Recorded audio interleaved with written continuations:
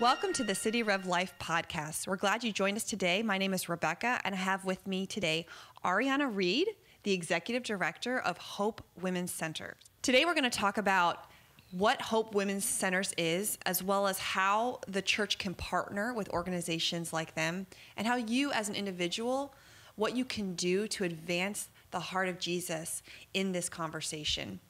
So Ariana, tell us a little bit about Hope Women's Centers and the services it provides. Absolutely. So Hope Women's Centers is a medical pregnancy center, and we provide free and confidential services to women and their partners who find themselves in unexpected or unplanned pregnancies. And those services are pregnancy tests, ultrasounds. We provide options information to be able to talk with that woman or that couple about parenting. We can talk about adoption, and we can talk about abortion. Just because a lot of the women that do come in are really wrestling about what to do, and abortion is top of mind. And so we get to educate them regarding that.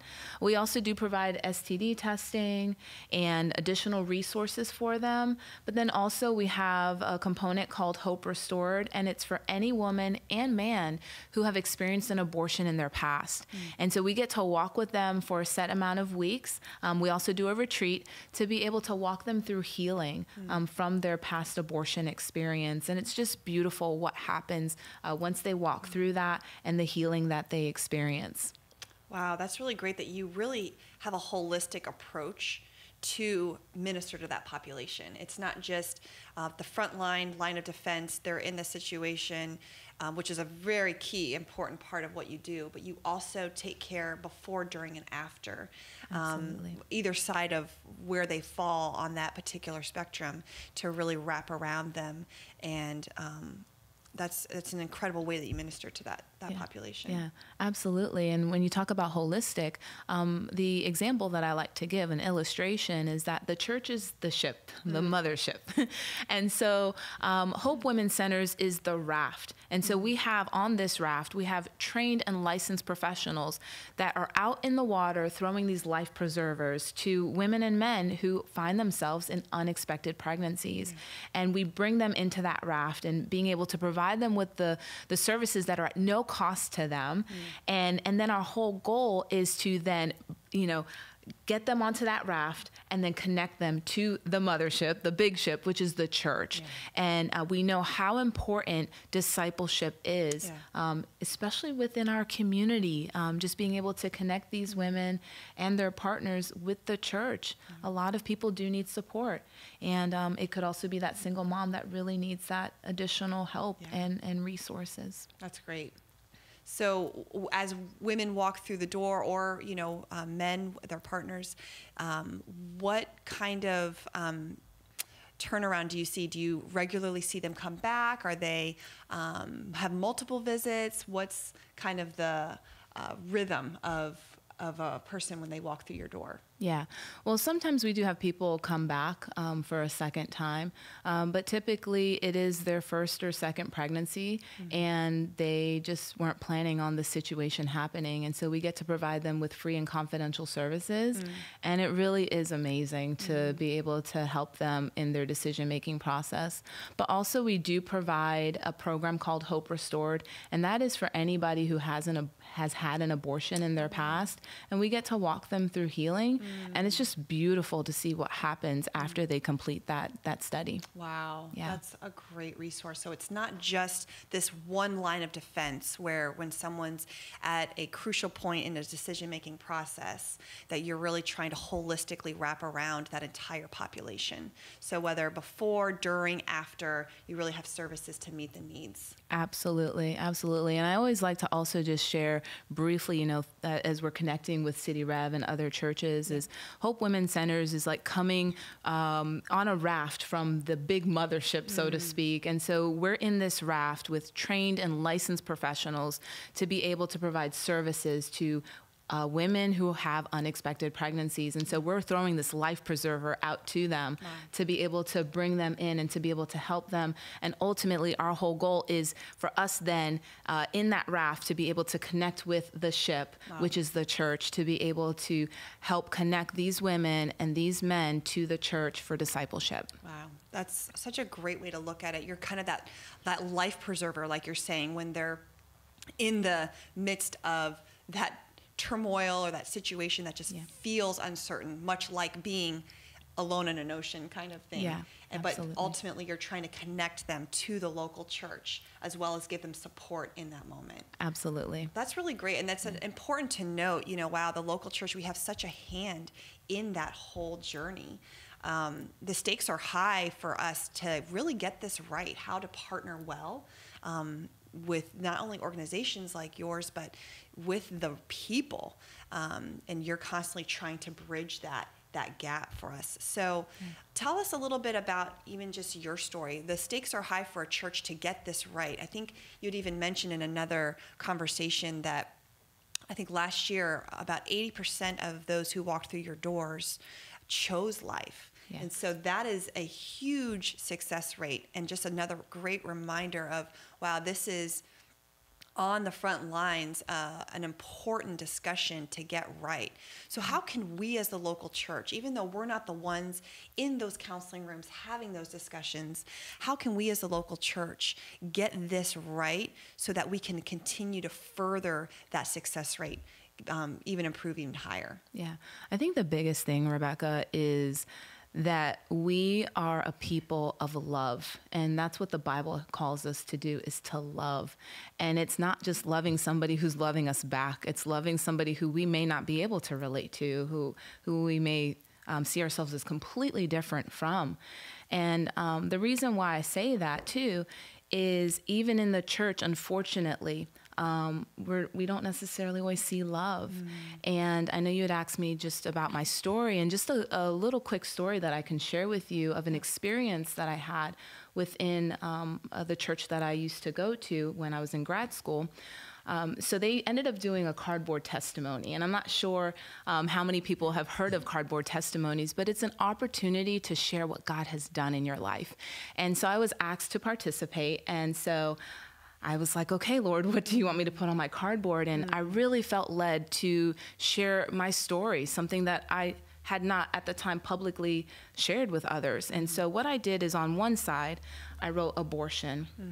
And then on the other side, I flipped it and I wrote forgiven. And it was so powerful what God did in that moment. But I also do remember when I finished doing that and it was the end of the service, there was a couple that I was very close to in the church. It was an older couple, and I went to speak to them afterwards, and they literally just turned their backs and walked away. And that was the last time, prior to me doing my cardboard testimony, was the last time I ever had a conversation with them. And I absolutely felt judged. And they didn't know my story. They didn't know what I experienced. And just like the women that come into our clinics, not everybody is openly saying, yes, I want to have an abortion. A lot of women are really wrestling with that decision. Some of them are actually also forced. They're forced to have an abortion against their will. And they feel like they can't speak up. They're hurting inside and they're like screaming out, I don't want to do this. But yet they're being brought to the abortion clinic.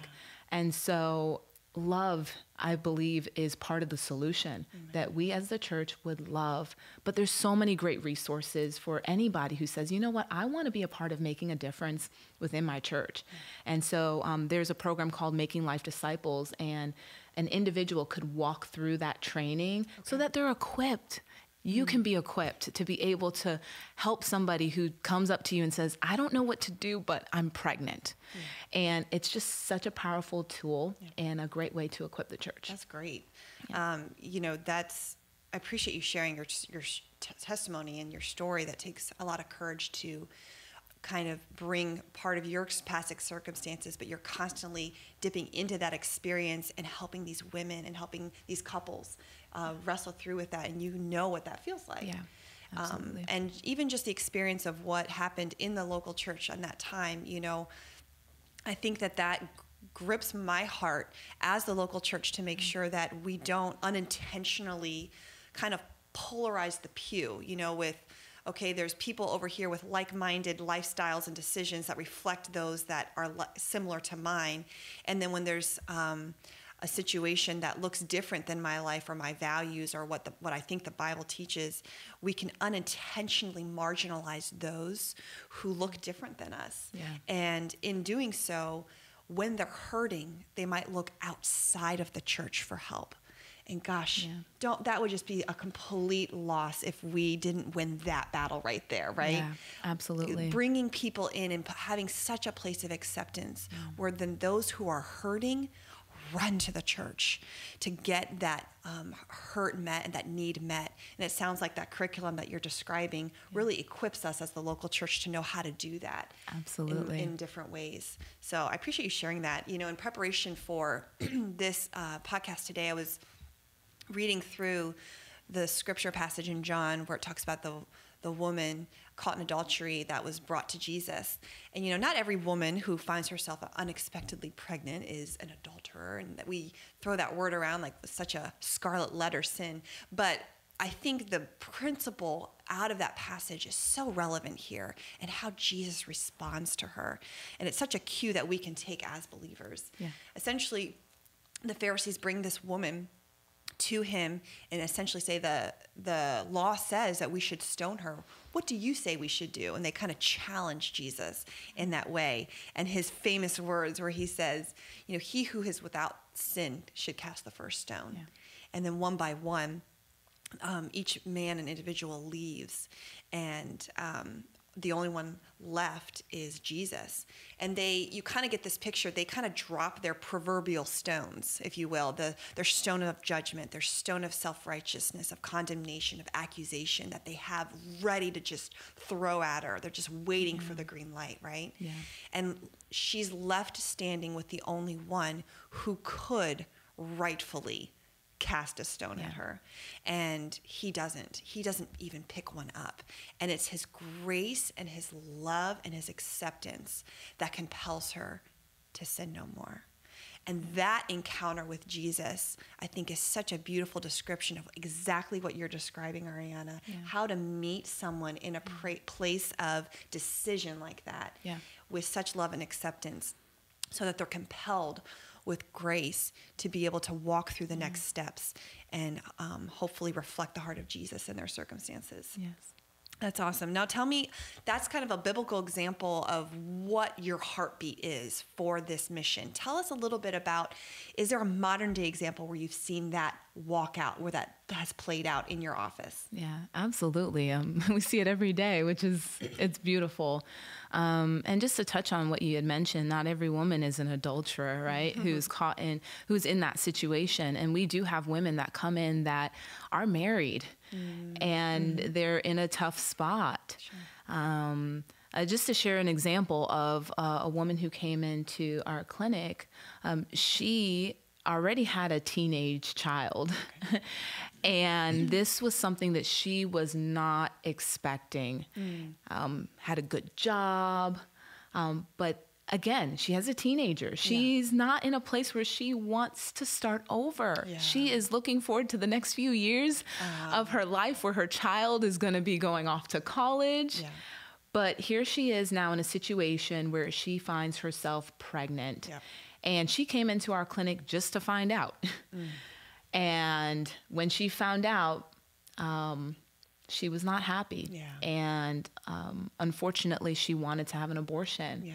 But we thank God that her coming to us a couple of times, we provided all of our services to her, the pregnancy tests, the ultrasound, and more importantly, we equipped her. We provided her with the information on abortion, what that looks like, whether it was the surgical or the abortion pill. And it's just so important for people to know that and understand that sometimes we run to have an abortion, yet we don't know what the physical ramifications could be, but also we forget the emotional, the mental, and the spiritual effects. Yeah. And these are effects that, yes, God can heal. Yep. But you never forget. And I'm a woman who has to walk through that every day for the rest of my life. But also knowing that God has healed me, but you never forget. Right. Yeah. Right. Well, that's a good point. And you're mingling that love and mercy with that education for them, and you're giving them resources so that they can make an informed decision.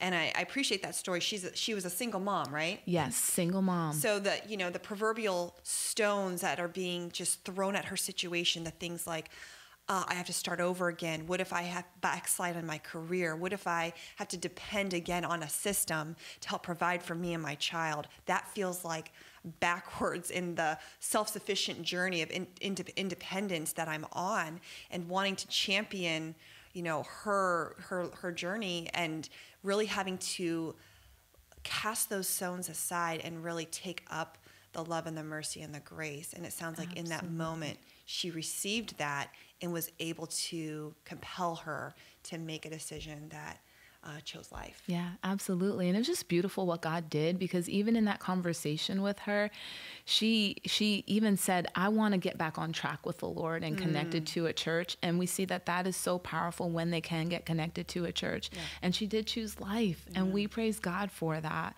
And so it's just a beautiful testimony of what God can do. And we see him doing that every day. Yeah. And again, these are women that are coming in, some that are adamant about having an abortion, some that are like, I don't know what to do. I'm so confused. I'm fearful. I'm pregnant.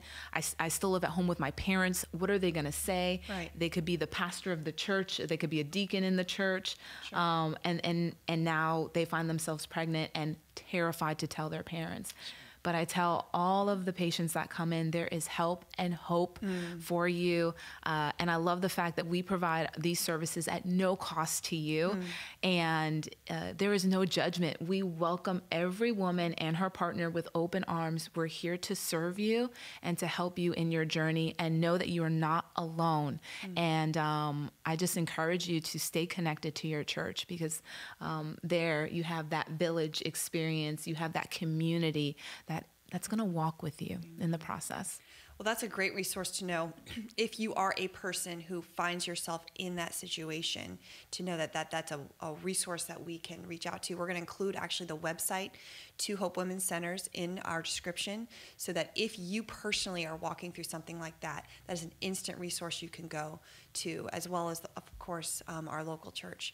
But also, if you find yourself as a spectator or a witness to someone walking through that, what can you do? Obviously, those resources you can share, things like pointing them to hope, pointing them to resources. Use your social media, share this podcast, go to the description, find links to all of these different resources.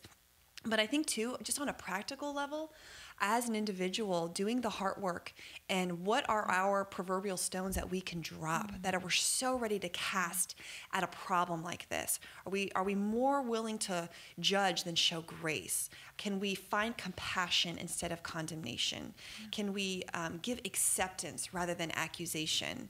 What are the ways that we can let our hearts be tilled, and the soil of our hearts be really churned, to be able to just drop those stones that we're so ready to throw at this problem, rather than quickly run to Jesus and his grace and his love and his mercy. Yes. And so it seems so trite or impractical, but I think the heart level is really an important step in this conversation.